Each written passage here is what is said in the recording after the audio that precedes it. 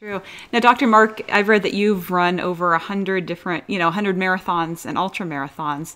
Do you ever get naysayers who, say, I can't, that can't be good for your body. You're going to ruin your knees, ruin your hips, the things that we've all heard. What would you say about, the pros and cons of running long distance that much?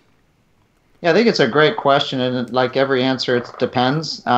We're all individuals, and we all need individual assessments. So, I don't think if you train correctly and you're healthy, if you're not healthy, it's not good to run marathons. So if you have cardiovascular disease, diabetes, you have something structural going on. No, and a lot of that stuff's under the hood, and you just don't know. So having a physician who can assess your risk before you go do that one day is pretty stressful running a marathon, but the training shouldn't be stressful. The training's really recovery. But there's a lot of runners out there, and I have known several who've gone out for a run and haven't come home from cardiovascular disease, and they just didn't know.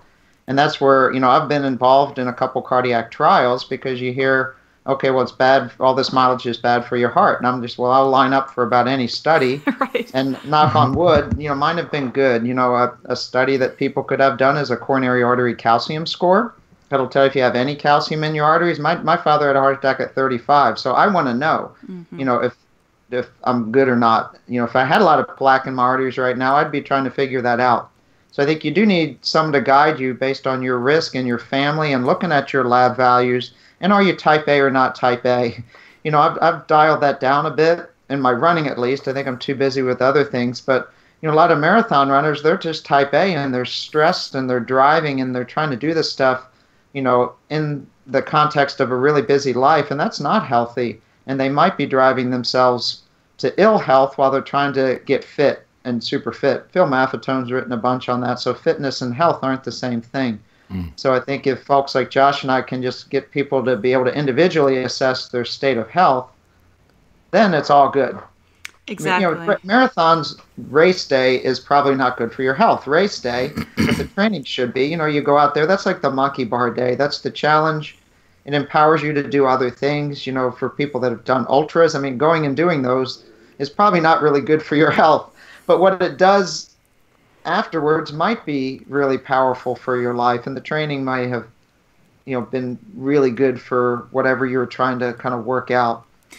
The event itself is just probably 1/100th of the whole process. Can you just elaborate for a second on how the event itself might not be beneficial for your health? Yeah, so if you're unhealthy and you have, let's pick the number one reason people are going to not finish the marathon and not go home to their family that night. And you know what I mean by that? So it's cardiovascular have a heart attack, disease. Drop Yeah, dead they're going to have a heart attack, and they're going to drop from a cardiovascular event, either an arrhythmia or a plaque rupture. People do not die of dehydration. I know we have aid stations. You'll stop running, and now heat stroke's a different issue. If you're a race director and it's black flag and you got a 10K, you better make sure you're either going to cancel that event or have safety precautions out for that. But let's just take a marathon. So the number one reason for death in marathons is cardiovascular events in people who have underlying coronary disease. So each person really needs to assess if they're going to go run marathons, which that one day might add a little bit of adrenaline stress, shear stress, some hypoxic stress that could cause them, just like a firefighter or a police officer, majority of them now have underlying cardiovascular disease based on their lifestyle.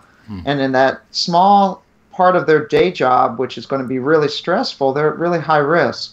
That 1% to 2% of their day, which is super high stress. An EMS worker, Angie worked in a hospital, so an EMS worker, 99% of the day is pretty mellow, sitting around the station eating donuts, and then that 1% of the day, is really like you're doing CPR on someone, your adrenaline is up, and that's race day. So we don't want that to be a dangerous scenario. My dad was a police officer, and he used to say that police work was 99% boredom and 1% sheer terror. So, and if you're not healthy, the sheer terror is not going to come home to roost. Exactly. So you're saying when the marathon event is not healthy, it's because of the risk of a cardiac event. I was also kind of interpreting that too by saying that the strain that you put upon your heart during an ultra, during a marathon, is not necessarily healthy. although the training, the easy runs, the zone 2 stuff is. Yeah, and a healthy person's gonna adapt just fine. So, I mean, they've done, cardiac enzymes after marathons. Healthy people, no cardiac disease. Your cardiac enzymes pump just a little bit, but that's not. Okay. People interpret that and say, well, you did damage to your heart. No, that's just like if we did a CPK on you, which is a muscle enzyme, it's off the chart. But that doesn't mean you wouldn't do that every day to yourself. But a healthy body's going to recover. Yeah. So there's that healthy stress. But what I was pointing out, Trevor, is if you do have underlying cardiovascular disease, you better be careful. And a lot of people just don't know. And that's where they need to, as you get older, if it's in your family, seek out the opinion of a doctor who understands how to do a good assessment of your risk before you go out there. Yeah. And for me, it kind of goes back to those three things that I was just talking about. So, as a doctor, say with SteadyMD, like I really hope to be able to prepare my patients to be able to take on the marathon in a healthy fashion. Yeah. And then next step is, make sure that whatever training plan that they're on, if they don't have a coach, just make sure it makes sense. Mm-hmm. And to just be there for them so they can be healthy. An analogy that I like to use as a doctor is to just